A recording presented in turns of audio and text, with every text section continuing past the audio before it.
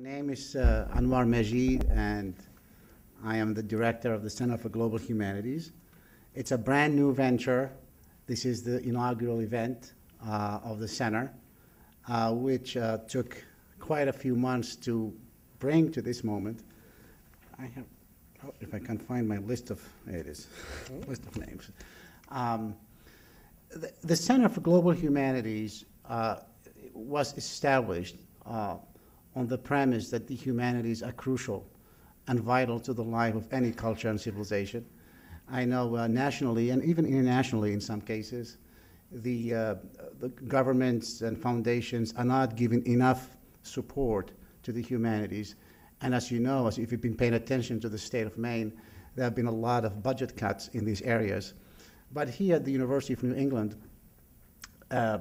we have made the decision to, in fact, highlight the significance of the humanities and invest a little bit in this venture so as to contribute not only to the life of the university and the college and all the colleges of the university, but also to the community and maybe to the region as well, if not globally. I'll tell you why in a second. The approach we did for establishing this center is to invite faculty members from all the colleges at the University of New England, College of Medicine, College of Health Professions, the College of Arts and Sciences, and now the College of Pharmacy, which have incredible contributions to make to the center, and all of this within the umbrella of the emerging College of Graduate Studies and also the Provost's office, which both contributing to making this center possible. A lot of work has gone into making this program possible. I want to mention a few people before I tell you what kind of work we're doing today. We are broadcasting this event live on the internet. And so when Reuben takes a podium, people globally will be watching what he's saying, and people globally will be watching to what you are asking him and the kinds of questions you're posing to him. So it's if I understand the technology folks on campus, this is a first of its kind, and I hope it will become a sort of model for the future as we try to give substance to the word global. I want to thank a number of people who have made this event possible. First of all, the senior administrators, including the president, Daniel Rippich, provost, Jack Carter, and I'm particularly grateful also for the enthusiasm of Tim Ford, who liked the idea from the get-go and supported it wholeheartedly. And then a number of people I spoke to initially who gave me unqualified support, who gave the center unqualified support. Marilyn Gulici, she's here. Where is she? There she is. She's a very world-renowned scholar in the field of aging, and she will be one of the lecturers very soon. As well as Beth DeWolf gave us support. She couldn't be here tonight, but she also was very supportive. Linda Sararelli from philosophy. Paul Berlin from his professor of history, now interim chair and former dean of the College of Arts and Sciences. He will also be giving a lecture in the spring. Carl Toney from the College of Health Professions. Jennifer Morton from the College of Health Professions. Clay Graybeal was instrumental in guiding me to meeting these wonderful people who gave me a lot of support and feedback. Amy Lipman, she was also very supportive. Steve Rose from the College of Health Professions, and John Cormier, I don't know whether he's still Dean of the College of Pharmacy, but associated with the College of Pharmacy. From a number of people from the College of Arts and Sciences were also extremely helpful. Julia Garrett was very supportive throughout the whole entire process. Not to mention all my colleagues in the English department. Catherine Frank was always giving me her critical feedback to make sure I keep moving right. Ed Bilski, there are other centers at the university, Center for Neuroscience and the Center for Public Health and the Center for Marine Land Interactions, if I'm saying that correctly. The directors of these centers, Ed Bilski, Phil Yond, and Ron Duprez. And as I look around the room, I see also a colleague who has been incredibly supportive from day one, George Young there in the back. He teaches Russian literature and Slavic studies. He will also be giving a lecture, I think it's in the spring, 2010. But I have to say, though, that the infrastructure for this event was made possible by a handful of people, all from information technology. Neil Jandro is right there in the back, has been absolutely instrumental in creating the web page, working assiduously on the web page. He and I were working on it yesterday, Sunday, in a variety of locations in Biddeford, wherever we could find a Wi-Fi connection. And Kristen Quattrano was very good in designing a lot of the stuff, the material you have in your hands. She was dedicated from the get-go and believed in the process, in the project. David Johnson, the head of IT, who's been supportive every step of the way, whether I was giving a lecture from Salamanca or whether we were trying to make this event go live right now. He is there in the back. His support was very instrumental. And of course, some members of his staff like John Ellingsworth and Ryan Radra behind the projection room. And finally, I would like to introduce Reuben Bell. He has the great honor of inaugurating the series, and he will be watched live and maybe, in fact, lead the trend into the future. Thank you so much. No pressure. All right. Thank you. Anouar, do you want your glasses? Anouar, do you want your glasses? Yeah, you may want those. There you are. Well, thank you very much. I'm wearing this mic, and we're using that mic, so if we have trouble, Dave will take care of it. Thank you for having me. I'm very happy to be here. Anouar asked me a long time ago if I would do this, and that's the secret of getting people to sign up for things. Ask them a long time ahead of time. And then it's so far ahead of time, they say yes, and that's what I did. And then later they say, why did I do that? But I'm happy to do this. I'm actually honored to be asked to do it. The Center for Global Humanities, as he describes it to me and as he's described it to you, is a good idea in an age of increasing specialization and also in an age of increasing isolation of the discipline in the liberal arts.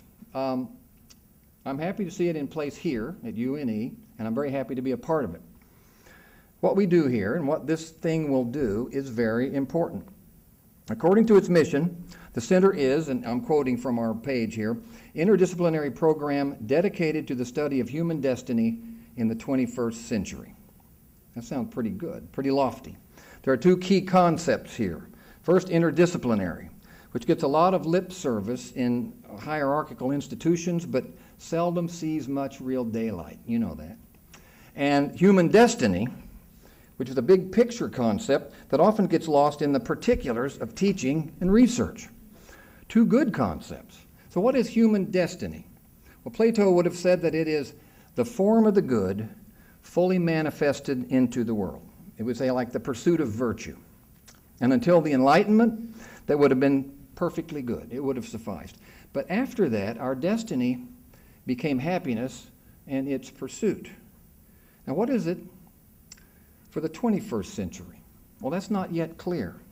There's a lot of cultural sifting going on just now, and a new model for human destiny is shaking out. I'm sure of it. We're all sure of it.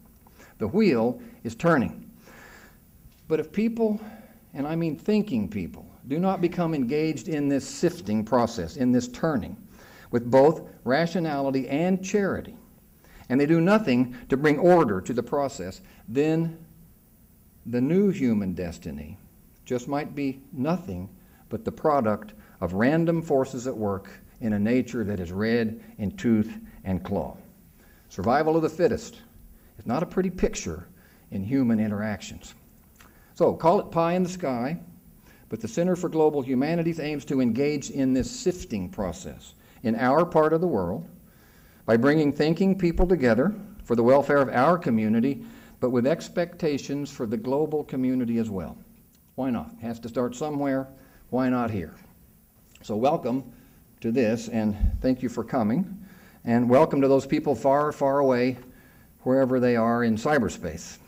What does reading have to do with human destiny? Well, I found from, guess what, reading, a very engaging book that it's been a significant part of our destiny for the past 6,000 years as an activity that has done its share of forming that destiny along the way. And we're going to talk about this. But even more surprising, a major element of this cultural sifting that is now upon us is the rapid evolution of electronic media that promises to replace reading and writing with something else entirely. Now, what that is, no one really knows quite yet. But there's every reason to believe that the human destiny will be tied to it, for better or for worse. That's something worth thinking about and worth our time tonight. We'll start with a little group activity to get everyone awake. I'll ask some questions, and you'll raise your hands in response. No incriminating questions like where were you last Thursday evening or anything like that. We'll then see what we see about the state of reading and writing in the world. So here we go. In the last 24 hours, who has read a newspaper? Actually held it in your hands and read it? Okay. Ooh, not everybody. Okay. Who hasn't? In fact, I don't think I have. Okay, in the last week, who has written a paragraph or more in longhand on paper? Pretty good. I haven't. Okay, who hasn't? A lot. Look at that. How many people here know 10 poems by heart? That's pretty good.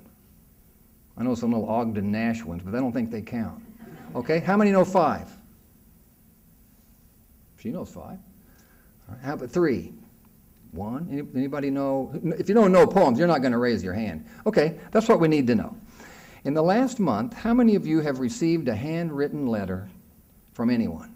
Now, not a postcard, a letter, where they seal it and sign it. And okay, how many haven't got one of those? I haven't since my mother passed away. Okay, we don't do that anymore, do we?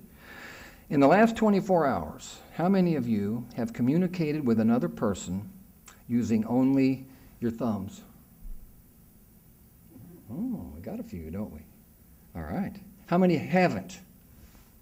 There's still hope for the world here, but it's slipping away. All right. Now, for those who use your thumbs, how many of you abbreviate lots of your words into a kind of text message-y language of its own? Yeah, that's part of it. My daughter sends me those messages. I can't read them, but I try. Okay.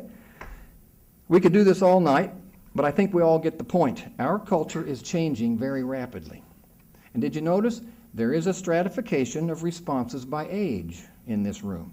It took our ancestors 2,000 years to develop a workable alphabet, and that constituted a cultural revolution. We are sitting in a room with 2 generations of people that are visibly divergent in the way they share information and communicate ideas. Now, something momentum this way comes. The book I read was Proust and the Squid by Dr. Marianne Wolfe, professor of child development at Tufts University, and she's an expert in child development with a specialty in dyslexia. Now, I'll tell you where I found this book, because I always have to plug it. Science News. Anybody read Science News? Yes. That's an old world thing. I've read it since I was in high school. All of my good stuff comes from Science News. I just thought I'd plug that little magazine. There was a little review for this book in Science News about a week before Anouar asked me if I would do this program, and I said, yes, and I know the book. Hadn't even read it yet. But turns out I got lucky, and it's the book worth doing. Now, I should add that there are some students here who are reading the book for credit, too. It's an option of this lecture series. Now, who are those students? Okay? Now, keep your eyes on these, because they need to stay awake during the lecture. All right. We're watching you. Good, and welcome here. This is part of this program. As it goes along, we want to add more and more students for credit to the thing. So I'll use the book as a starting point for some interesting cultural history and some very provocative ideas. I'll use it as a reference for some neuroscience that we will need to apply to the problem of language as it is read and comprehended by the human brain and mind. I'll range away from it a little and then return to it for kind of a speculative grand finale that I hope will inspire some good discussion. Now, I'll start with a real brief summary of Proust and the Squid. The problem is there's a lot of book here, but I'm going to summarize it. It's really a collection of 3 books, 3 parts that could each be freestanding, but they go together well. The first is How the Brain Learned to Read. It's a history of how the brain adapted to a function that it really wasn't designed for. The introduction of writing and reading into an oral culture that was already 60,000 years developed. It's a fascinating story of archaeology, anthropology, and all those new psychologies like cognitive and evolutionary that keep popping up. The second section, big, is how the brain learns to read. It's an excellent description of the brain centers, neuronal pools, and pathways that have adapted themselves for reading and comprehension, and it's a look at how those centers come together in that almost miraculous childhood process that begins, and began, at least with me, with cat, mat, bat, rat, sat. You remember that?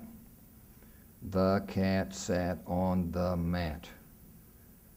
But you know, cat, mat, bat, relatively quickly gave me this gift. Little lamb, who made thee? Dost thou know who made thee? Give thee life and bade thee feed by the stream and o'er the mead. Give thee clothing of delight, softest clothing, woolly bright. Gave thee such a tender voice, making all the vales rejoice. Little lamb, who made thee? Dost thou know who made thee? Now, the middle of the book is a deep, rigorous neuroscience part with all the unpronounceable names for the brain centers and all those diagrams. And they're good ones. And the third part is what I call what happens when the second part doesn't work. When a child cannot see the cats or the bats or the mats. Now, we know that's bad because the name for this little problem has dys in front of it, D-Y-S. In this part, Professor Wolf gives us a comprehensive tour of the wild and wacky world of dyslexia. It's her specialty. I think it's where her passion lies.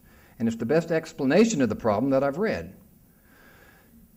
But first, we got to talk about the title, Why Proust and the Squid? I'll let Marianne Wolf tell you in her own words. In this book, she says, I use the celebrated French novelist Marcel Proust as metaphor and the largely unappreciated squid as analogy for two very different aspects of reading. Proust saw reading as a kind of intellectual sanctuary where human beings have access to thousands of different realities they might never encounter or understand otherwise. Each of these new realities is capable of transforming readers' intellectual lives without ever requiring them to leave the comfort of their armchairs. Scientists in the 50s, she goes on to say, used the long central axon of the shy but cunning squid to understand how neurons fire and transmit to each other, and in some cases to see how neurons repair and compensate when something goes wrong. The study of what the human brain has to do to read and its clever ways of adapting when things go wrong is analogous to the study of the squid giant axon in the earlier neuroscience. So she put two divergent kinds of ideas together. And so this is more than just reading. Although reading, as Proust reminds us, is a marvelous thing. It's a gift. It is about adaptation, about the plasticity of the brain in response to new demands made on it, and about the result of 6,000 years of training that got our brains to where they are today. And it's about brains that cannot be completely trained. Oh yeah, and it's also about what happens to that brain and to human destiny when it must start that 6,000-year process all over again. Now, Wolf goes on to say, and this is very important, we were never born to read. Human beings invented reading only a few thousand years ago. And with this invention, we rearranged the very organization of our brain, which in turn expanded the ways that we are able to think, which altered the intellectual evolution of our species. Now, that's quite a statement. It looks like written language is important. How important is it? Well, this is a humanities seminar, so I think we need a good humanities image to lay up there about how important language might be. In Sefer Yetzirah, Book of Creation, 3rd century, earliest work of Kabbalah, describes how the universe was created by Ein Sof through 32 wondrous ways of wisdom. 10 numbers, the Sephirot, and 22 letters of the Hebrew alphabet. As Ein Sof uttered each number, a different level of creation dropped down. 10 in all, from Keter, crown, at the top, to Malkut, foundation, feet on the ground. As the letters were uttered, and they combined and recombined in myriad ways, the world in its infinite variety slowly came into being. And so, divine language was the means for creation of all the world, and the languages in the world are linked to it by means of correspondence. World above, world below, apart but interactive. Now, just what that means is subject to interpretation, but as mystical as it may be, it projects a powerful archetypal image of the potential inherent in human language, not just for the dissemination of language, for the dissemination of information, but for the shaping of the human mind and character, and for the formation of human destiny. This idea is very ancient. Language has always been thought by ancient people to have been mystically given to us for our use. So language alone is powerful stuff. But when it takes form in letters and words and it assumes a completely different kind of power, of action and creation of a world and of a mind. Not one, but many kinds of writing have developed in the ancient world. Many kinds of figures, from the simple Greek letters to the complex Chinese characters. What a difference. And here's a strange thought. The kinds of characters specific to a population appear to shape the reading brain of those people in a way unique to them. Okay? Swedenborg, the 18th century philosopher and theologian, recognized that people sharing the same language universally share a single genius, as he called it, or national character. But he doesn't comment on causality, leaving us with the notion that it's likely the character that shapes the language. Now, concerning which comes first, Wolff goes farther, saying, each major type of writing invented by our ancestors demanded something a little different from the brain. The act of learning to read Chinese letters has literally shaped the Chinese reading brain. And much of what we think and what we think about is based on insights generated from what we read. Indeed, the changing relationship of readers to text over time can even be seen as one index of the history of thought. In this case, function curiously seems to follow form. Probably doesn't, but it seems to. And from this perspective, you see that you really are what you read, or not, in the case of those who do not read, or those who do not read well. Now, if they are not what they read, they must be something else. Now, hold that thought, because that's an important thought, which begs the question of who those people are. Now, Wolff calls them the linguistically impoverished. And although no doubt there are predictable socioeconomic demographics at work here, this poverty is not of material, but of intellectual richness. And linguistically poor households may be found in all parts of town. The poverty may be from plain old ignorance or even neglect, but it might be from that thing that starts with DYS, that abnormality causing some brains to refuse to read. And we'll return to this. In its beginnings, reading exploited older, established neuronal pathways for vision, hearing, motion sensing, shape recognition, automaticity, centers already in use for other functions central to survival, and assembled them into a whole new system for decoding symbols in some meaningful way. Now, this didn't happen overnight. We are 6,000 years into this experiment. We're actually getting pretty good at it. Once in place, this system took on a life of its own, even altering the intellectual character of the brain that houses it. Now, this calls to mind the robot that took on a life of its own, even altering its behavior with respect to its human creator. Remember HAL in 2001, Space Odyssey? Okay. And once this quasi-evolutionary feedback loop was underway, human civilization was free to take all the twists and turns that make our intellectual history so rich and so meaningful. So reading is good. But wait, not so fast. All this reading business might not be so good at all. It might be really bad for humanity. Now, who would say a dumb thing like that? Well, Socrates would. In fact, he did, 2,500 years ago. The whole idea of written language made him really nervous. Dead discourse, he called it, devoid of meaning, sounds, melody, stress, intonation, rhythm. Sounds like he's talking about emails, doesn't it? And it can't speak back. In his estimation, written words doomed the process of dialogue that was the heart of education. Worse yet, he said that these words could be mistaken for reality and delude people into believing that they understand things when they really don't. You'd think that he had had a vision of the future, of children in front of computer screens, absorbing but not understanding all manner of information. He feared a superficial literacy not guided by teachers, and he feared that the memory, for him the jewel of human intellect, would wither and die. Well, was he right? There's a quotation from this book, a contemporary quotation from Nicholas Osler, a British scholar. He says, in modern Guatemala, Mayans remark that outsiders note things down not in order to remember them, but rather so as not to remember them. Everybody got their list with them? I've got mine. Excuse me. It's got about 6 things not to remember that I can do later, because if I tried to remember them, I wouldn't. Now see, Socrates would abhor that.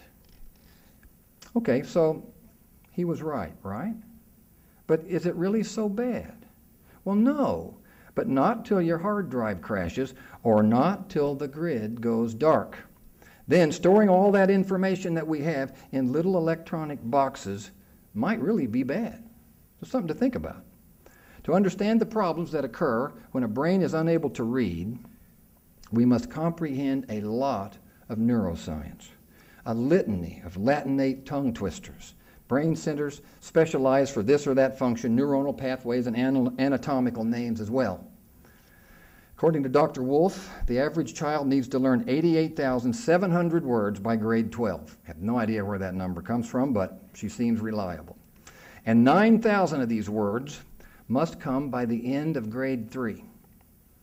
But to apply these words effectively in learning to read, all those things we need to know about neuroscience must act seamlessly together.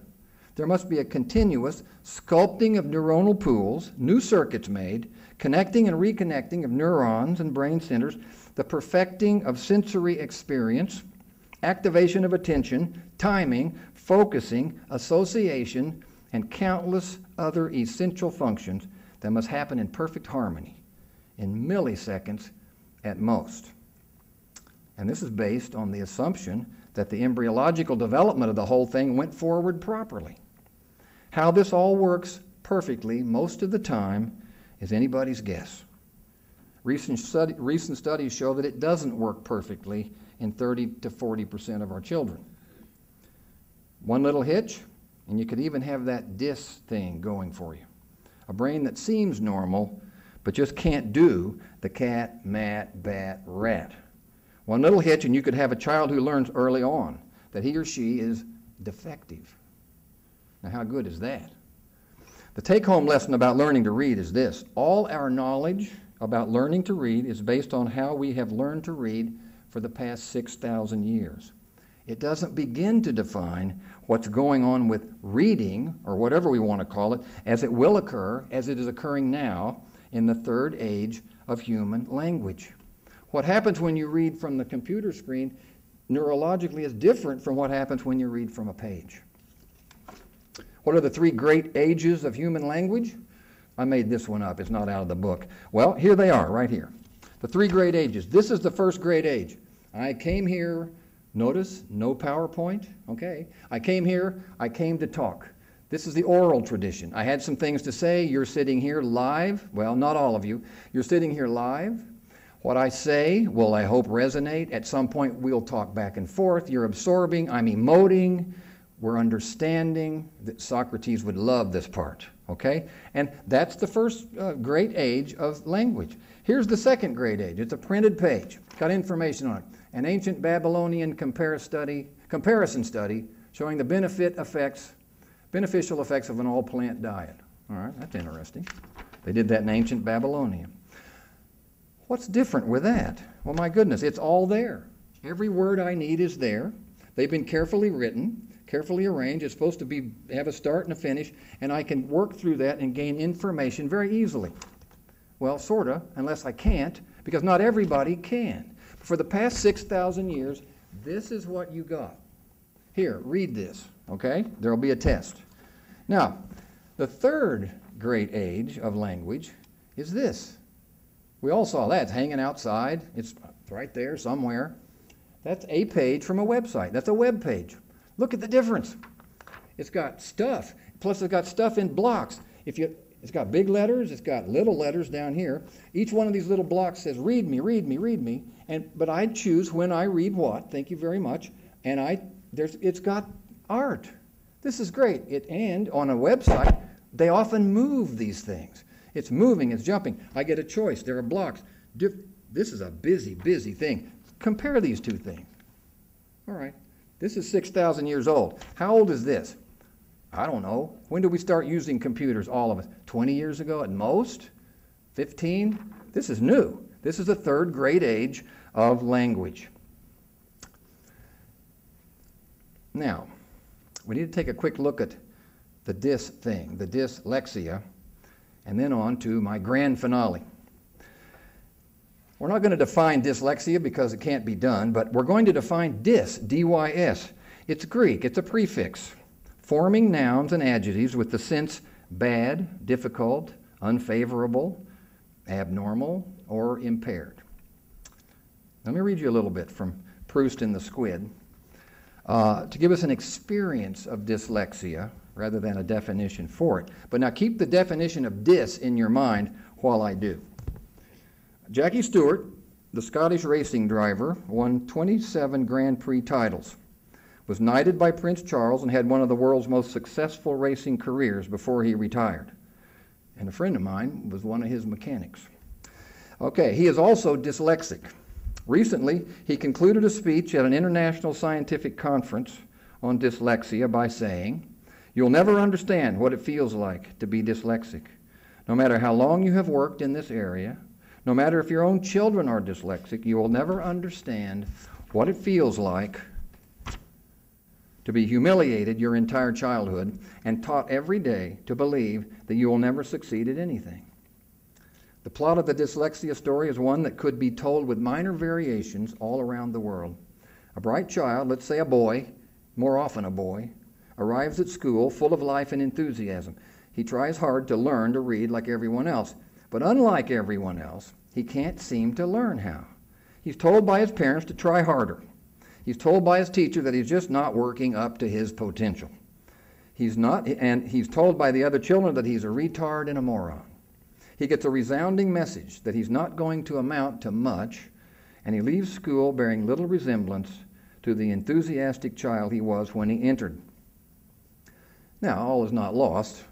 Sometimes this story has a happy ending.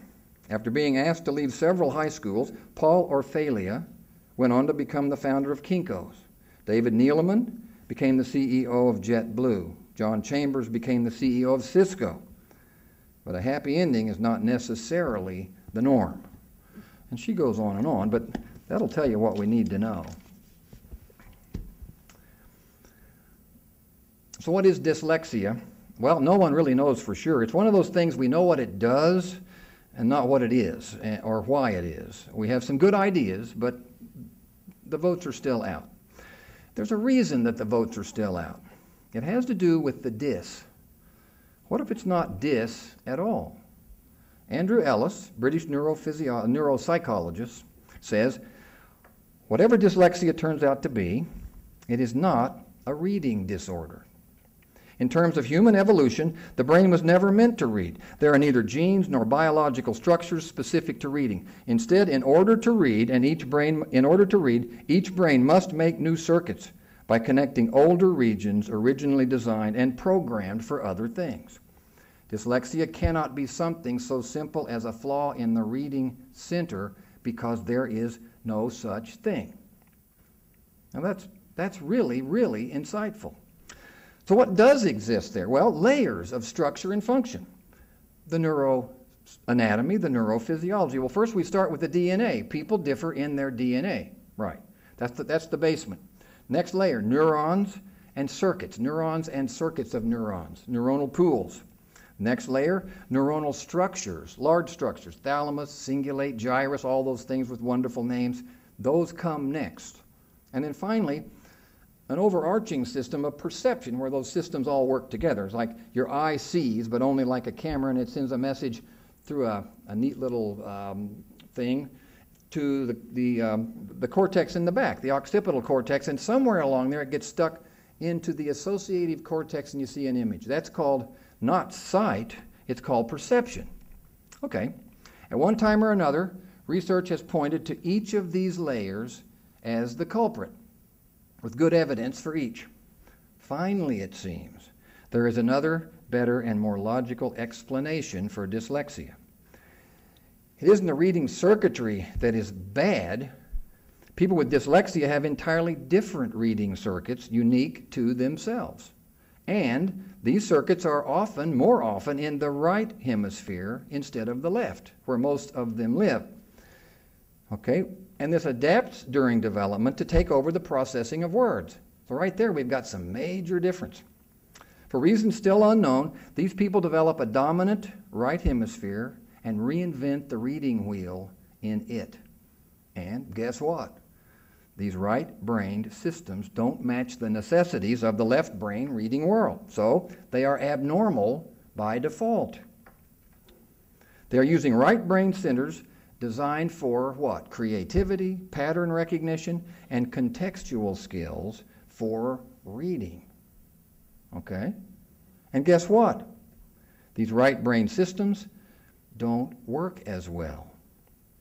A few unusual genes cause aberrant patterns of neuronal development in structures necessary for reading, resulting in the creation of whole new, less efficient circuits that were never meant to read at all. So reading is slow and halting, and the person is dyslexic. Now, why do we care about this? Because dyslexia and ADHD, its closely related cousin, may not be abnormal at all. They may be genetic vestiges of the past, the pre-literate past, that oral period I was talking about that only lasted 60,000 years, when language was spoken and brains didn't worry about decoding symbols, and certain traits were very good to have. Traits that favored survival in that world, but would favor failure in this one. What are they? Well, fragmented attention. Why? For scanning the horizon, for listening for danger, for keeping an eye on the trees, and for attending to the task at hand, all at the same time. Hey, that's good survival for a Neolithic hunter-gatherer. That's not good survival in Mrs. Reed's 4th grade homeroom. She was nice too, but I tell you, she didn't like that. What else? Impulsive and reflexive motor skills. Perpetual motion that could prevail in fight or flight. It could save your life. Always ready to move, always moving, always on the move. Doesn't play well in the 3rd grade homeroom, does it? Okay, what else? A brain that can handle rapid, frequent, small loads of data, but just can't sit there all day. Again, survival skills. Here's Wolf's assessment of dyslexia, not as a disorder, but as a variation on a theme. What is it about the dyslexic brain that seems linked in some people to unparalleled creativity in their professions, which often involve design, spatial skills, and the recognition of patterns? It's no longer reducible to coincidence that so many inventors, architects, computer designers, artists, radiologists, financiers have a childhood history of dyslexia. In other contexts, for other skills, this differently wired brain might actually be superior, or at least not abnormal, which leads us sort of to the grand finale, the dawn of the 3rd age of language. And we discovered in our little survey that this new age, is upon us. We will not have the luxury of 2,000 years to ease into the digital age. We had the luxury of 2,000 years kind of getting the alphabet all set, and then we were set to use it, and then we did use it. We don't have that 2,000 years. It's amazing what we do not have. We are being pulled right into that age by our hair, it seems. There are questions that I have already alluded to and that you no doubt have raised as well, that are important to ask now, and even more important to address as we are drawn into this new age of language. Like Socrates, we are contemporary observers of momentous cultural history in the making. We are there. Now, Woolf has plenty of questions. What, she asks, is being lost and what is being gained for so many young people who have largely replaced books with the multidimensional, continuous, partial attention culture of the internet? Okay? What are the implications of seemingly limitless information for the evolution of the reading brain and for us as a species? Does the rapid, almost instantaneous presentation of expansive knowledge and information threaten the more time-demanding formation of in-depth knowledge and understanding? Well, ultimately, Socrates' concerns apply equally to our own, perhaps more now than before. Will unguided information lead to an illusion of knowledge and curtail the morally difficult, time-consuming, critical thought processes that lead to knowledge itself? Will the immediacy of information gained from a search engine and the volume of what is available derail the slower, more deliberative processes that deepen our understanding of complex concepts and another's inner thought processes and of our own consciousness?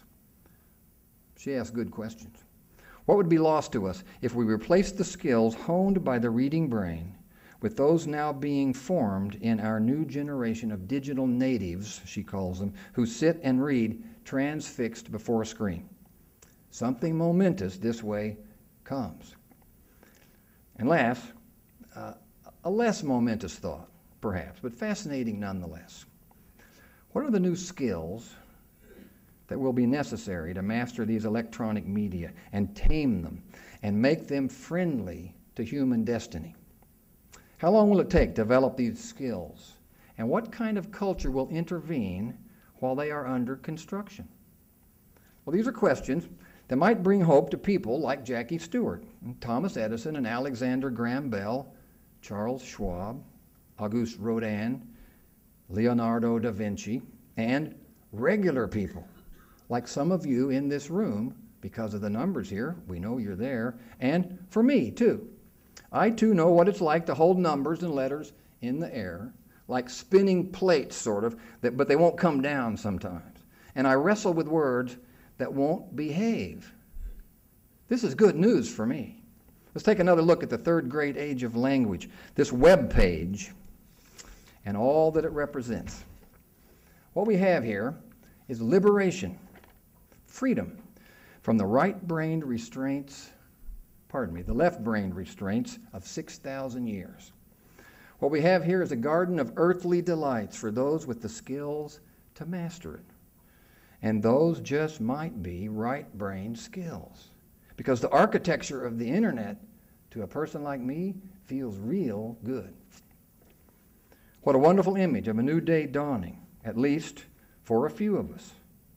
And for the rest of you, you normal people, welcome to the wild and wacky world of adaptation. You're going to love it. Well, let William Blake bring it on home with his vision of what this revolution might promise to those with differently wired brains. He said, "Rouse up, O young men of the new age. Set your foreheads against the ignorant hirelings, for we have hirelings in the camp, the court, and university, who would, if they could, forever depress mental and prolong corporeal war. Painters, on you I call, sculptors, architects, and I'll add, all you right-brained people." So, in a moment, I have to learn how to do this. I'm going to write something on the board, and then we're done. No, I do this. All right, I did it.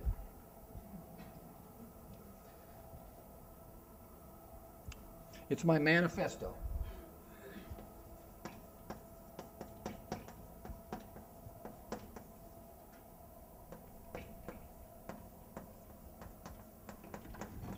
Dyslexics of the world. I think I ought to do something here. There.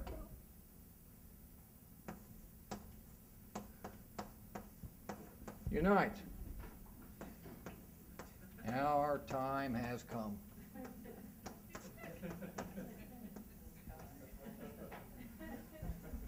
So I think maybe what's coming might be bad. A lot of people think it is. Sometimes I think it is when I see what it's doing. But I do know that this feels real nice to someone who has had trouble with this for their whole lives, and we know for 6,000 years people have. And so I think something momentous this way comes, but I'm not sure it's bad. And like I said, for all you normal folks out there, you'll just have to struggle to get this new technology. The rest of us are up and running. So thank you. That's all.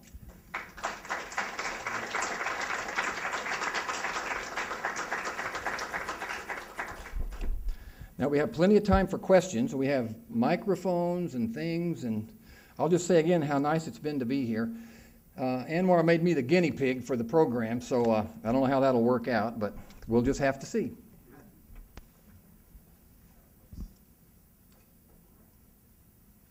Questions? You won't be on camera, we'll just get your voice. You're safe if you're in the witness protection program. Make sure you turn them on. Yes, I didn't get to read the book. I won't explain why. But I was just wondering, as you were writing on the board, does Wolf say anything about the prevalence of left-handedness and dyslexia? She never mentions it, and I'd like to speak with her about it because other people have, but she doesn't. Question on this thing? Hi. You mentioned earlier that both dyslexia and ADD are somehow related, or can you expand a little bit on that? All it amounts to is you'll often see both in the same person. You don't always, but often is a little bit of both in each. A dyslexic, a real card-carrying dyslexic will also have some characteristics of ADHD or ADD and vice versa. They seem to be similar. Since we don't know much about them, we can say that, but they are kind of first cousins.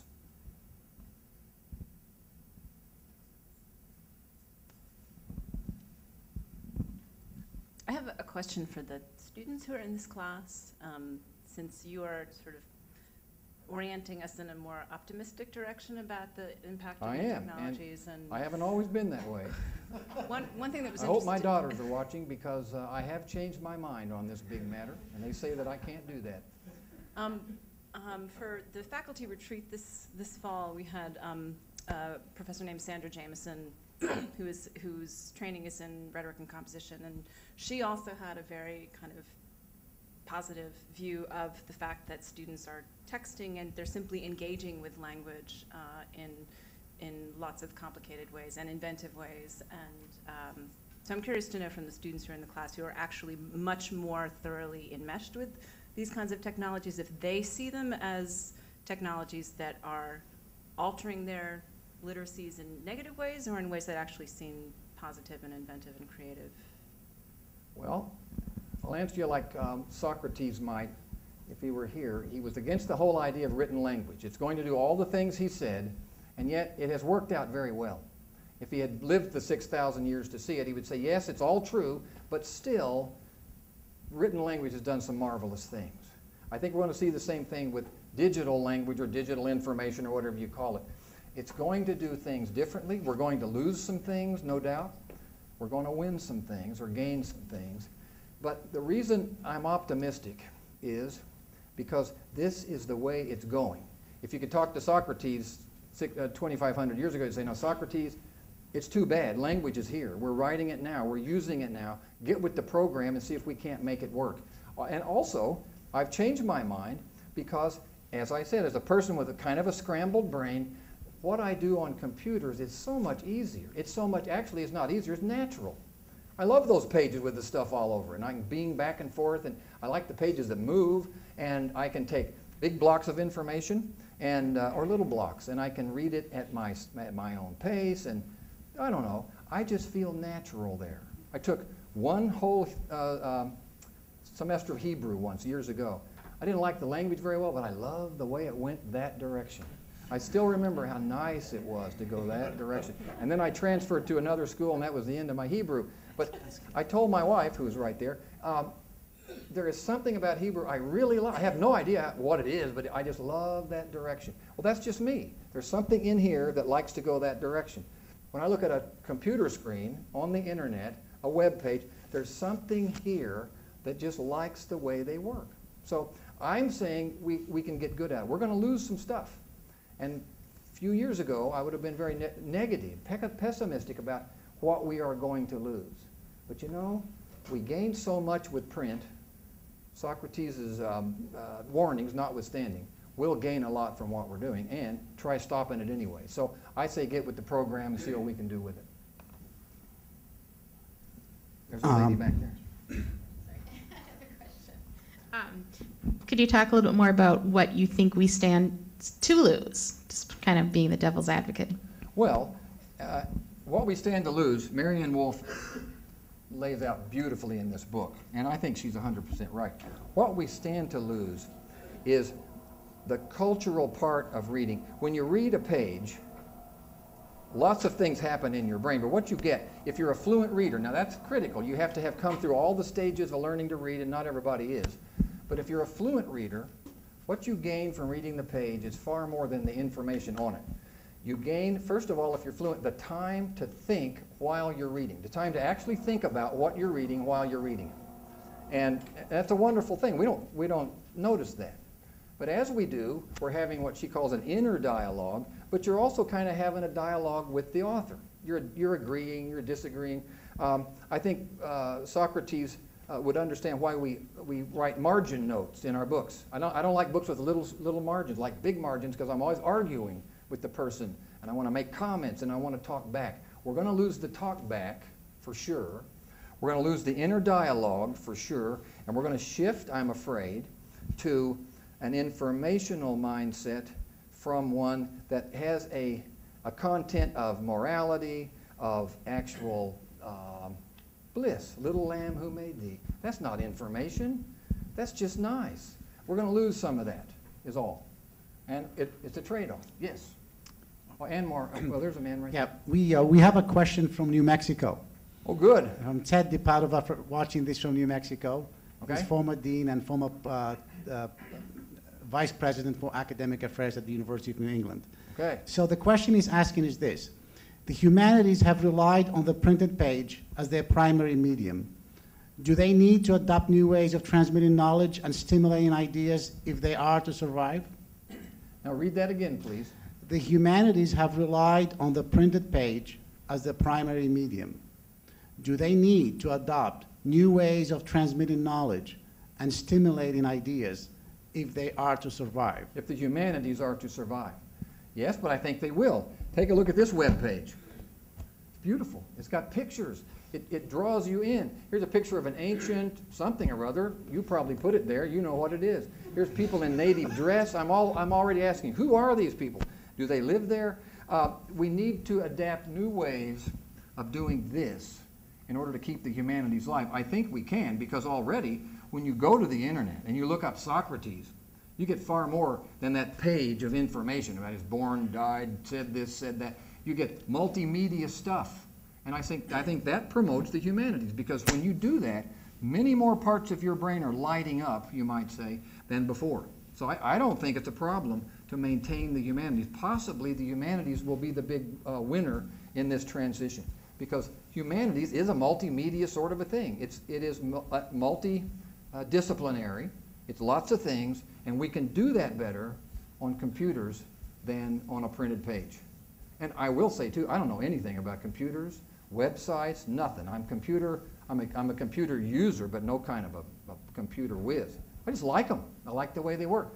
I haven't written something in ages, except at work. I still have to do that. And it's so much easier to use a keyboard. Why? Because of the way my brain works.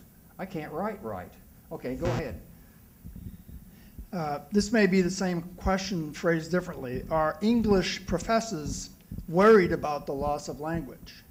Oh, I think so. And I'm worried about the loss of language, because we're going to lose language. I asked on purpose the people who use their thumbs, what sort of language are you using? Weird little abbreviations, but now they'll tell me, well, it means this, it means that. Yes, it does, but does that does that herald a degeneration of language? I can't answer that. But yes, as an English teacher, if I were one, I would be quite concerned. In fact, I teach humanities, and I have students in my class, and I am quite concerned that language skills, English, is falling away, even now. Because I know, because I give them assignments, and they don't all read them. And I think it's because some of them have trouble reading them. Yes, ma'am. Well, I think you've hit on two things. One is something I've noticed, I'm a high school teacher, is the inability to follow directions. And I think they expect to press a button and it's there, and to pay the attention to read the instructions through and to figure out how to apply them. Yep. You know, PFD is written on every single paper that I ever do. Also, give evidence, support what you say, because they're so superficial that way. And of course, I teach freshmen, and I teach them over and over and over again, and so I get smarter and smarter, and they're a brand new group of freshmen every year. Right. But I think, and I mean, it seems to me that we are losing something. I don't know if you're familiar with the recent Stanford study, it was in the Academy of Sciences about multitasking. Yes. People who do it most are the worst at it. Oh, yeah. And that's sort of the sense I'm getting. It's that the students are not allowing themselves space, time, thinking, critical thinking, the moral dimension that you talk about. Yeah, you can get plenty of information like that, but critical thinking, I don't see it Right. happening. Well, I agree. I wholeheartedly agree. The multitasking thing, I have an article that I give people to read. It says, don't read this if you're doing anything else. That's the title of it. Because it's good science that shows that the kind of learning that is going on when I'm multitasking, it goes in there, but it's been demonstrated that what goes in there goes into a different place. It goes into a different mailbox. It's not, if you're trying to study for a history test and you're doing all those things at the same time, it's going in, but it's going into the wrong place. It may not hit long-term memory at all. It may make you smart for the exam, but then next year, it's like, where is Nebraska? I can't remember. So, I'm not glossing over this. Believe me, 2 or 3 years ago, I would have been with you, leading the vanguard. Let's get rid of those computers. But as I said, as I would say to Socrates, writing is here. Computers are here. We've got, as educators and people who care, we've got to, and this is what she says, and it sounds kind of pie in the sky. We can't lose this while we have this. And she says, why can't we have both in some way? And I believe we will. Because Socrates painted a pretty bleak picture of the world with writing. Well, he was wrong, and certain things came true, but most of them didn't. And in fact, the world of writing has been very good. He would admit that, I'm sure. So we have to say, we can't run the clock forward even 500 years and see what it might be like. But I think that I will pick the optimistic road, because why not? I feel better when I do. Well, I'll be a pessimist. You sort of, you divided the use of language up into 3 epics. But within the written word epic, I'm a historian, and I spend a lot of my time in late 19th century letters and documents. Mm-hmm. And the unbelievable fall off in the ability to use the language. Forget about texting. I mean, to compare, people with what we would say basically is a high school education, I'm often amazed at the sentence structure, the beauty, the flow. No. Forget about my 15-year-old kids texting. I Yeah. mean, most of our students that we have, cannot write anywhere near the way a reasonably educated person could 100 years ago. Yep, you're right. 2 nights ago, I was reading a book to I have a 3-year-old granddaughter named Sophia. I have to plug her everywhere I go. But I was reading to her. She was sitting on my lap, and I was reading some little book about bunnies, and I started reading it. It's by Beatrix Potter, 1906, I think. I'm reading along, I think, this is great. I mean, I liked it, and it had real words, and it had, and then the neat thing was, the 3-year-old doesn't know that it's real good or real bad. She's sitting there nodding her head, looking at the bunnies and the ducks, and there were some other things in there, but she was getting real good language. I'm with you. That was 1906 language. When you read a book now about ducks and bunnies that's written in 2005, it's not as good. It's really not. And I don't know what that means. There's no need to dumb it down for kids. She was buying those words just like any other words. But yeah, and again, the pessimist in me sees the decline. I don't know what that means, but we're in it. There's no question about it. Yes? Reuben, when you started off, you mentioned about the different generations that are in here. Is there anything from the author, and probably more importantly from your perspective, about the aging brain and how all this works? She doesn't say a word about it because that's not the focus of this book. But that's an interesting idea to look at.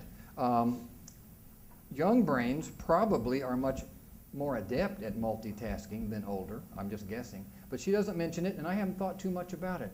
I don't know if this new language method will be easier or harder for an aging brain. Probably neither one. Aging brains take care of print pretty nicely now. 100 years from now, they'll just do that other thing, whatever it is. But she doesn't get into that at all. I bet that would be an interesting topic with her because she knows her science very well. And her focus is childhood development. So she's not spending much time there, but I'll bet you she'd have some interesting insights on that. One of the things I think that we will probably lose that really scares me, because we see it happening now already, and Marshall McLuhan years ago, who was kind of the prophet of the computer age, who's famous for his saying the medium is the message. Yeah. I think we're going to lose the ability for sequential reasoning. When you have a whole lot of data coming in and you're multitasking everywhere, what you have is a collage. You have a mosaic, and that's what people tend to be thinking in these days. It's really hard to get people to think in a sequential kind of logic. So we're going to lose, in that sense, rationality, I think, to a great extent. Now, there will be professions that will still have to maintain it, but the larger population, as we see now, thinks in mosaics and collages. Rather than in a linear way. Yeah. And see, that's what Socrates was worried about with writing. He said, as soon as you don't have to remember anything, you don't have to remember anything. And then the memory for him was what made discourse so rich. You bring your entire encyclopedia with you in your head. You bring yours, I bring mine, and then we interface them, and there's a richness there. But now with writing, he says we don't have to remember. Well, with these web pages, we really don't have to remember anything. It just comes at us in little packages, and that's a concern, very much of a concern. What happens to the richness of not only language but thought and all that? And as I said to this lady over here, reading, if it's done properly, allows time for thought. There's a back and forth. You're dialoguing with the text. And I ought to say, this doesn't invite a lot of that. So we're on the verge of something, as I said, momentous. I didn't say bad. Sounds a little bad. Momentous. And it's coming, and I don't know what it'll look like, even in another 50 years, much less 1,000. Kind of hard to know. As a question I have is kind of on what you said is you can bring a book and I can bring a book and we can meet, but now you can be someplace else in the world, just as you had someone from Arizona or New Mexico here. So I think it was going to broaden that, not narrow that. Another thing I thought was interesting is how you said you would talk back to a book by writing in the margins. Now, with blogs and with tweets, you're not talking back to the book. You may talk directly to the person whose ideas exactly right. those are, Yep. and they can respond to them. But the biggest concern I have is, for a long time, it has been very limited as to who, it's a small group of people who control what is published. Now it's a much larger group, and how are we training people to disseminate what is legitimate information and what isn't? Yeah, and how to recognize it, and right. Yeah, again, one of Socrates' fears was this superficial education not directed by teachers. In other words, nobody keep an order, and that's a concern because we know our students go to the internet, and if it's in print, it's got to be true. As an old joke, when my kids were little, they would say something crazy, and I said, it must be true. It's in print. Well, if it's on the internet, it's true. And I'm sure all of us spend a certain amount of time with our students trying to let them know that just because it's there doesn't mean it's true, any more than it's true on a printed page, or any more than it's true if I tell you that. So, but it seems more true somehow to young people if it's there and someone put it there and it's accessible in depth, unbelievable depth. So again, we gain, we lose. This idea of immediacy, of being able to communicate with people all over on an idea. I work with people that are all over the place on a regular basis, as if they were in the next office. And it's, the internet allows us to go beyond time and space, you know. I leave a message, it comes back. And I send the stuff, they send the stuff back. And that is probably one of the biggest gifts we'll get out of the whole thing. We literally, at some point, we're just beginning this. At some point, we'll be so connected, you'll have to go into the house to just find some privacy, if you know what I mean. We'll be very connected, maybe too connected. I have a question. Yeah. Thinking about the blogging and reading online and writing online, don't you think that actually students and young people actually train themselves to think critically when they give feedback on blogging? Now, say that again, please. When they actually write comments at different postings and blogs, they actually learn to think critically because they give some kind of feedback. So maybe that's a new kind of critical thinking? Yes, it might be. It's immediate critical thinking. It's feedback, and you have to filter it just like I do. Some's good, some's bad, but the immediacy of it will make it a different kind of a thing. It's less formal. It's just there. And I think we'll learn to work with that. There's an honesty about it, too, that we haven't seen in the past. People say what they think, whether you like it or not. Reuben, I just wanted to say thank you for your for introducing us to the book, which, like Rob, I have not read, so I've just come to hear what you had to say. But I'm hearing a whole host of comments here, and so I have a question that's sort of not fully formed, but I was wondering if either in the book or in your own experience, one way or the other, if there's any attention paid to the different kinds of reading or different kinds of text. I mean, is the assumption that this is always some sort of prose nonfiction, or are we dealing with fiction? Are we dealing with poetry at all? Is there any difference in the way a potentially nonlinear form is processed? And then sort of relatedly, what happens when we, you know, in English we're always talking about we read everything. Everything is a text that can be read. What about the visual? I mean, so to go back to Ted's comment about do the humanities need text to survive, I'm thinking of art and reading paintings and so forth. So there's a lot of different questions there, and I guess I would boil it down to whether reading language is radically different than reading an image, and then even within language, whether poetry, prose, other kinds of forms influence the way we process them. I know in our brains, when we look at images and when we look at text, different parts of our brains are definitely at work there, just almost disparate areas of our brain. I don't know because I'm no neuropsychologist, but I wonder if you mix those things up, images with text, in a really meaningful way, if we couldn't actually become much better at it, neurologically better at it. Because she points out our brains are very plastic. What works now for images and what works now for text is there, okay?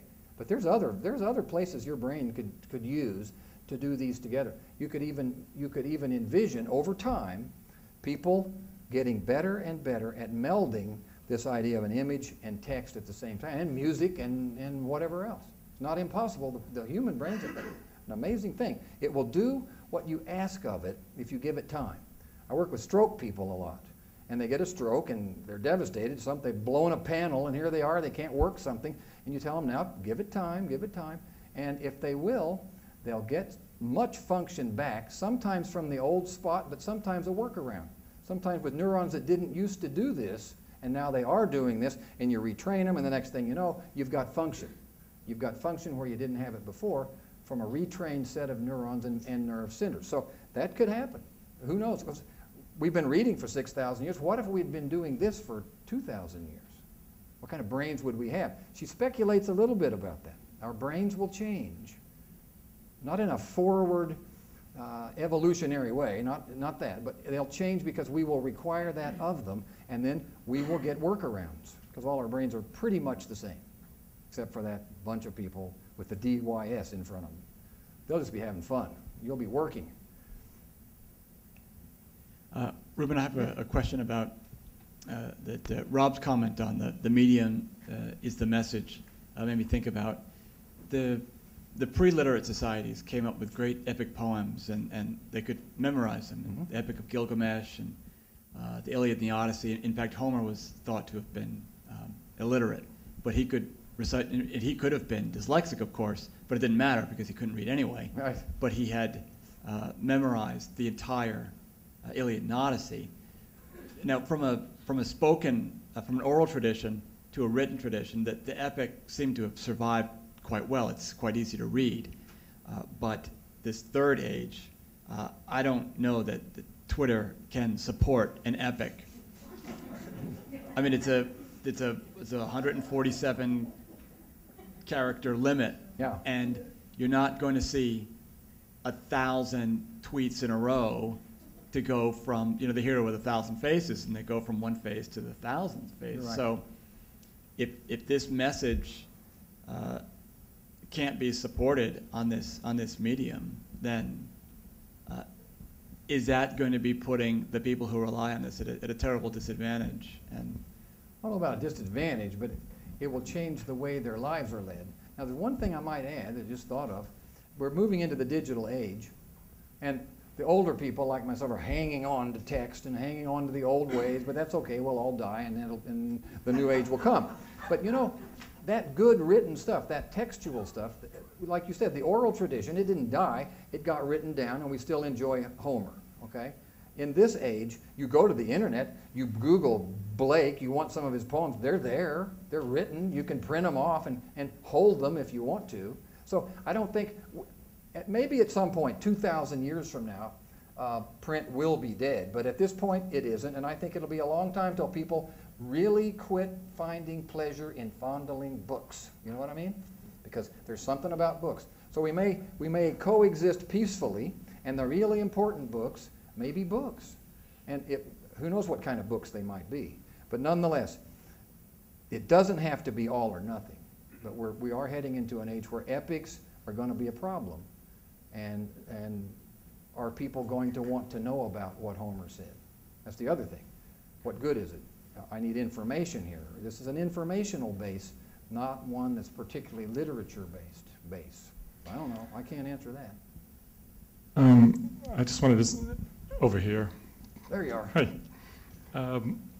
I think I'm glad you started with Aristotle. It's interesting to me, I think, from the time of Aristotle, it's been, in a sense, the role of the academy to lament the dying of civilization. I know. And that's a big part of what we do. And yet, we face continual change since then. And of course, I think what's interesting now is the pace of change has accelerated so much. But I think it's also part of our job, and I'm very curious about this, and I've appreciated your sense of how important it is to be optimistic, because that is, in some degrees, a choice that you have. I think part of the question I have is, how do we start to pay attention to the positives, what this does for us? What are the possibilities inherent in communicating in a new way? And maybe in some ways it's better to think as a mosaic. I don't know. Well, first of all, we need some experts who can help us do it. I have a son-in-law who does this. He does computer education. He designs programs to educate. You ask him that question, he would give you lots of answers. In other words, you have positives. We want to keep them. We want to reinforce them. You find what they are, and you build systems that support those things. And then you also, as teachers, we have to aim our students in that direction. Don't just say, go to the internet and look at this thing. We might have to go one step further and ask them to do certain things while there. I sent my students to a website about Neanderthals the other day, and I really didn't do anything but that. I said, here, read this. And I might have done more. I might have had them look at it a little different, more critically. And they read that. That's what's funny. They went there. They wouldn't read the book. But I think we know what's good. We know it when we see it. We support it, and then we get our experts, our techies, our computer whizzes to design things that support that, and that's where we teach. We go that direction. I had the privilege to be in India and hear and be part of an oral tradition, someone reciting basically their version of Genesis, generational information, all from memory. Everyone was illiterate. And I thought, what a wonderful external community approach towards communication and language. And then we have books which are interior and very personal. And I think what's happening now is that we are getting to a situation where it will be interactive. It won't just be written. We'll have visuals. Hopefully we'll have oral. I think people are realizing we need to connect to community. There's a need to get out of one's home, to get away from just writing on the computer. And so I think this whole thing is about balance and choosing all three. I know when I write, I'm a writer, and my writing process for my books is directly related to writing on the computer. But when I write poetry, it's got to be by hand. Mm-hmm. And when I want to really connect, I enjoy listening to the storytelling that's getting a renaissance. But I will just say that I think that the oral tradition, when I was in this desert in India, there was much more time. It was long and epic, like we were talking about. The oral part is getting shorter, short little declarative sentences. The writing is shortening down. So maybe that's what's happening. I like the idea of just keeping the good stuff of all three traditions. And you know, instead of just, I don't know about writing, I wasn't there, but it just kind of happened. We like to think we're smarter than everybody was before us. Why don't we just be proactive and make sure, mostly educators in this room, why don't we just be careful to make sure that happens? Make sure that we retain all three good parts while we're teaching students who mostly use computers. Not impossible, but we'd have to have a plan, wouldn't we? We'd have to have that as our plan. And that's not an Army thing, that's a single person thing. Each teacher has to do that. Just from this conversation, I've gotten some ideas about that for my own students. No longer will I say, go to this website and read that. I'm gonna work with them on it and see how they read it. I have a question. Getting back to dyslexia, as mentioned in the book, where initially Wolf talked about the different alphabets that are used, more symbolic alphabets. Through the imaging they have, they can tell that they use both hemispheres of the brain more. And you mentioned that when you read Hebrew for the first time, that it was something that seemed more natural to you. And I was wondering if there was any, or if, say, people that are in a society that use a more symbolic language, like Chinese, if there's any information about dyslexics and whether they integrate into the mainstream education system better. And also, I was wondering if you know anything about the capability with the imaging to be used for early diagnosis of children with dyslexia, so that perhaps they could be set on a different educational path and avoid what all dyslexics seem to say is the worst part of it, which is the humiliation and during that not knowing phase. Well, I'll answer the first part. The second part first. She talks about early intervention in many places. This is her passion. We've got to pick up on these kids early before they have a problem. But the testing apparently isn't particularly high tech. Not imaging per se. It has to do with naming things. How quickly do you present an image to a child and they can pull its name out of the hat? People who are going to become dyslexic, 3-year-olds, 4-year-olds, know the names of things. It just takes them a while to dredge it up. And there are tests that they have devised. I think she's helped do some of it. There are tests that they've devised that can take a 3-, 4-, 5-year-old and say, this kid looks good, except he's scoring low here, and it has to do with naming and the milliseconds involved with dredging up the names. For some reason, that's an indicator. In fact, apparently that's a big part of what dyslexia is. It's not the information, it's the retrieval system. and there's a timing dysfunction. And so the timing goes wrong, and then once that goes wrong, everything's off the rails. But the testing is really easy. They just devise a test for children to name things, and they time them, and they say, let's go work with this one. These two seem okay. Now, repeat the first question because... I was just wondering if children that are being educated in other alphabets, like Chinese, if they're dyslexic. I think from reading her book and a little bit of other stuff, there are dyslexics everywhere in all languages. But she says something interesting in here. Depending on the language spoken, the dyslexia is of a different type. There's all kinds of dyslexia. Germans have a dyslexia of this type, and maybe English-speaking people of this type, Chinese-speaking people of a different sort. That's where she discussed this idea of the language actually, pardon me, the symbols, the figures themselves, actually then kind of form the way the brain reads. It's a dialogue between the actual symbols and the brain centers themselves. So there's dyslexia, but each culture with its own language has its own brand of dyslexia. And that's very fascinating. But apparently, just like Swedenborg said, every group has a language that matches its own genius, he called it. But he didn't know what that was all about. Apparently, the language forms my genius to some degree. Then my question was, that's like function follows form. I don't like that. So maybe my genius formed the language which forms my genius. I don't know. I'm just guessing. But every language has its dyslexics, but apparently they're of a different sort. Weird, isn't it? I mean, I guess it makes sense. Languages are that much different. They're just not like one word is equivalent to another, and it's like a decoder ring. If you've ever taken foreign languages, you know. Really weird. I don't know anybody ever does it. I never could very well. English is my first, second, and third language, is what it amounts to. I've tried.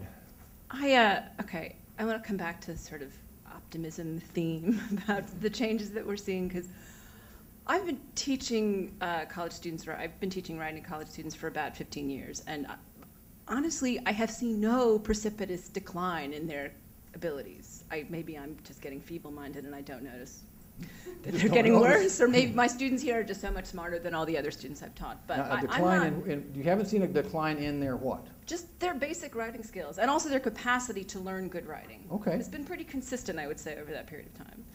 And one thing I wanted to say in defense of the generation that does sort of the texting and the tweeting and all this stuff is that I don't really do this, but I have some sense of the fact that it's actually very inventive. It's actually requires some wit to take, an 8-letter word and boil it down to 3 letters, or a number in 2 letters or something. And so I don't know that it's necessarily impoverishing our students' relation to language. I think it's just giving them a supplementary literacy. So no, of course, nobody's going to tweet an epic, but so who cares? Nobody needs to. I mean, although I'm sure somebody will actually try to do that as a kind of experiment in language, and that's fine. So I don't see that we have literacies that are replacing the older, perhaps more enriched literacies. I think we're just getting other ones. That seems fine to me. It might be. And might be I richer just wanted to say, because yeah, it's a dialect. Yeah, and one of the things, and I may just be repeating something that you've been saying on a couple of occasions. What I see in the sort of, if we're in the 3rd grade age of language, is actually a much more aesthetically rich sort of palette in front of us in terms of how we engage with language and also how we enjoy language. And it's something that Wolf talks about a little bit, that our first ability to learn language is about sitting in a parent's lap, and that there's a very, very strong affective tie to the capacity. I was doing that 2 nights ago. It's wonderful stuff. Yeah, and so I think I enjoy teaching much more now because I have access to things like PowerPoint, and I can integrate visual culture through websites and these kinds of things than, say, when I first started teaching large lecture courses maybe 7 years ago. So I don't know. I don't think that there are reasons to despair. I don't think student skills are declining, and I think there is wonderful opportunity in terms of increasing the aesthetic dimensions of how we're engaging with language. And as you were saying earlier, this can only be good for the neurology of what's happening to us, right? If engaging with more complicated typefaces and colors and images, that this should, in theory, be making the open architecture of our brains I would think more so. nimble, right, rather than less No, I agree entirely. And this idea of that little language of texting, it's a dialect. It's just another language. So they still know English. I mean, they still speak it. And so, but they now speak this. And does that not make you richer as far as the intellect goes? Yes. If they only spoke that, we'd have trouble understanding them. But they don't. It's like anybody else with more than one language. Yes. Reuben, one thing I've noticed is how quickly some of the new media, not only, say, texting or something like that, but the use of computers or things like this, how quickly it has become so very sophisticated. Thinking especially of computer games, what used to be called computer games. When our kids were little, it was Donkey Kong and very simple, crude kinds of things. Now, kids who spend a lot of time on video games or computer games, not only in this country, but say in Japan or some other places, are into such things almost as virtual reality boxes, where they can not only perceive, but they interact. They read a situation, something ongoing, and then react to it, participate in it in a very sophisticated way. And that, even more than our own fairly crude PowerPoint, I mean, I love PowerPoint, but to me, that's a very kind of crude, simple beginning step towards something that in video games and so forth is already, say, has gone to Q while I'm still at C or D, you know. And with anything that's moving rapidly, and in this case, anything that is quite lucrative, and we're talking about this media world of ours is very lucrative in many ways. When it's moving rapidly and it's lucrative, we're going to see it go in a lot of ways. We can see it go in good ways. We'll see it going in bad ways. To try to prevent it going in bad ways, forget that. That's human nature. But there are many, many good ways that technology can and does go. And as I said, it's there. It's our responsibility as educators, I think, to go with it and form it and help it go the right direction. We can't stand by passively and just hope the students get something out of it. And we have our experts that we can have applied to this thing. And I don't know why we couldn't get engaged in using it intelligently for the good, quote, and there'll always be misuse. And the computer game thing is a little disturbing because of that virtual world that they descend into.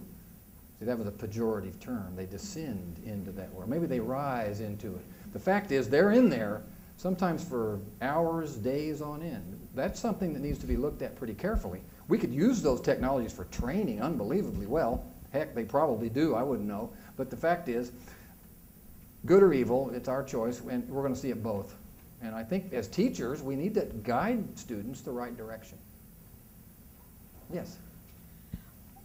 First of all, like I said, I did not have an opportunity to read the book, but first I'd like to make a comment about the title of the story, The Science of Reading, is that the University of Georgia has a center called Educational Therapy, and it's really what it is. It's therapy for people who have problems reading because of the humilities of the elementary and the secondary school system. And ironically, the techniques that this center uses to help college students who are have remedial needs use new age technology such as the computer and a mixture of reading the classics. A student actually sits and reads Beach Potter out loud because their own voice is the most reaffirming of what is the correct language. And sort of moving from that in what is, I think, sort of an interesting part that no one's talking about. They're talking about information and reading and the sort of the science of reading, but it's like it's really the politics of information, because if you look at how that all the things that everybody's talking about, video games, blogging, tweeting, texting, it's the control of information is in more people's hands now than it has been in the past, and how it's changed in democracy. And a great example of that is that look at the power of how many people use texting to get out the message and raise money for this last presidential election. That's the politics and the power of information that is a gap that is gaining much quicker than just the recent resources of the educational therapy. It's like we're just now getting to develop therapy programs for the lack of learning, but yet we're using new age technology as a way to deal with that lack of learning. And wondering what you was thinking about, what you think about the fact that universities are now using Blackboard, the virtual classrooms, such as settings like this, but yet we still are disconnected from our secondary schools that are setting students up to universities that need educational therapy. Well, I have no answer there except we need to talk to them. According to Marianne Wolf, educational therapy is intervention in a way that teaches children to read however they need to learn to read. In other words, individualized. And for many years, teaching reading was not individualized at all. Many of us were taught out of the same books, by the same method, by the same nice teachers, and there was just there was a routine we went through, and you either got it or you didn't, and most of the kids got it, therefore it wasn't a problem. And you had 2 or 3 that didn't. But now, as I understand her to speak, that's out the window. Children are identified early when they don't read properly, and they are then taught. It's not like they can't learn to read, they just can't learn to read this way. And so they immediately, rather than remediate them, they just teach them another way. So you can't read it this way, try it that way. If you don't like the letters going this way, try them that way. So they individualize it, and in doing so, they pick up, call them dyslexics if you like, or anything else, and they teach people to read. Whatever it takes, that's what it is. Now, that's not cost effective, but it works, and schools are doing it. According to her, I think she's kind of in the forefront of that. Individualized reading instruction for children instead of one size fits all. I got taught on the Dick and Jane series, It was okay. I liked it. Spot, he was okay. But if you didn't learn that very well, you quickly fell behind, and we had stratification in my school, 1st, 2nd, and 3rd reading groups. Dun, dun, dun. You wouldn't want to be in the 3rd and go home and tell your mom that. But that doesn't happen anymore. Well, it's good. We're making progress. As far as universities speaking to secondary schools, I don't know how we get that to happen. That's interdisciplinary, like I said earlier. A lot of talk about that, but it doesn't happen very much because of turf and all that business. But it needs to happen. I'll ask a question. Okay. What do you think Socrates would say about YouTube and the oral tradition? His head would probably explode. But if it didn't explode, I have no idea. He would say, probably, the same thing he said about written words. Now, it's 6,000 years later. We're into a new phase. He would probably say, well, kind of like I'm saying, it's here. Let's make the best of it. He was a wise man. He probably would say that. I have one more question. Yes. You said a little bit a while ago that we as educators have to guide students how to use the new technologies. Mm-hmm. Well, you mentioned that you love to use PowerPoint. PowerPoint became popular 20 years ago. Mm-hmm. And students today know much more about technologies. Don't you think that maybe we have to accept the fact that they might have to be our teachers and we have to follow them rather than living up to the idea that we are the teachers and we have to guide them? Well, yeah, that's feedback. Sure, I don't think there's anything wrong with that. They'll tell you what, if you're okay with it, they'll tell you what works and what doesn't. and then that's feedback, and then you adapt your plan accordingly. If it makes sense, yeah.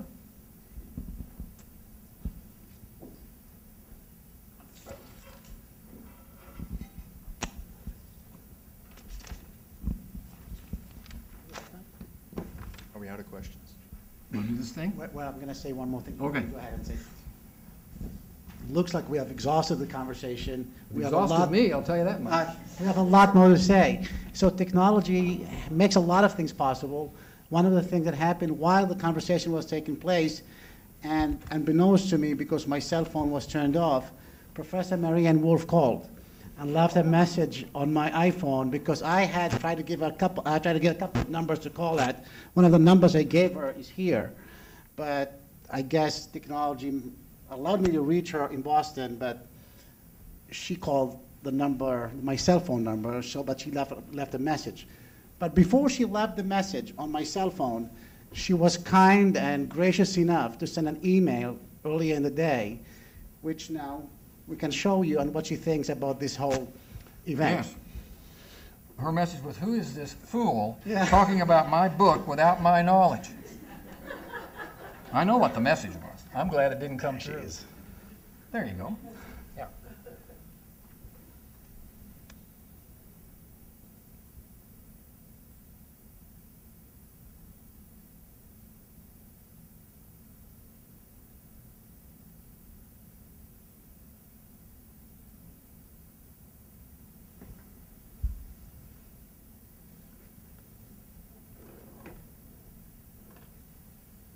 That's very nice. And so there's the comment from the source, which once again puts us in this kind of dilemma about the possibilities and missed possibilities, if you will, of communication and technologies. We did good. But we also have some good Greek wine in a lounge nearby. Or maybe not Greek. But nevertheless, it's one of the oldest traditions we have kept. Okay. Thank you so much for coming. I want to make a couple of announcements before we move on to the next reception area. I want to tell you about I had a piece of paper. Do you mind if our next speaker has just left. His name is Tim Ford. He is a Dean of Graduate Studies and a world expert on the issue of water. That's the next seminar. You should all have these kinds of schedules. If you don't, they're available on the website. We have brochures here, and please avail yourselves of them and go to our website. It has all kinds of information. I also want to announce an event coming up very soon, and that's on October 8th at 6 p.m. Professor Rob Haskell, who's sitting here, is Professor Emeritus of Psychology, very well-established authority in unconscious communication, or subliminal communication, among other things, who will be giving an interesting lecture on the importance of the humanities in an age of cognitive science. This is October 8th at 6 p.m. in the same place. And one more thing. The center, among the other things it does, it organizes seminars around the globe. I had them someplace here. I had some brochures. Okay. I have on May 2010, I had a bunch of them. We are going to be sponsoring a seminar in Granada, Spain. It's going to be on Islam, on Europe and the Islamic Mediterranean. We have invited one of the world's leading scholars on the subject, Professor Nabil Matar, who is a presidential professor at the University of Minnesota, who kindly accepted to do it. It's a very timely issue.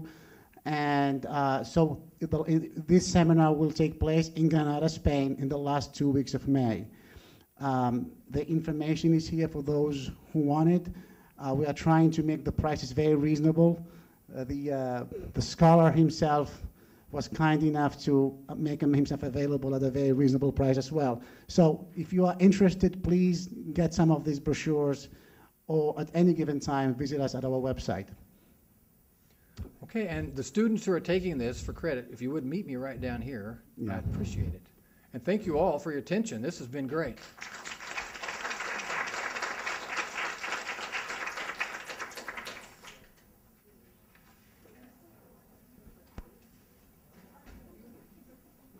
would follow me to the Connors Lounge, because I know it's not easy to find. We have desserts and some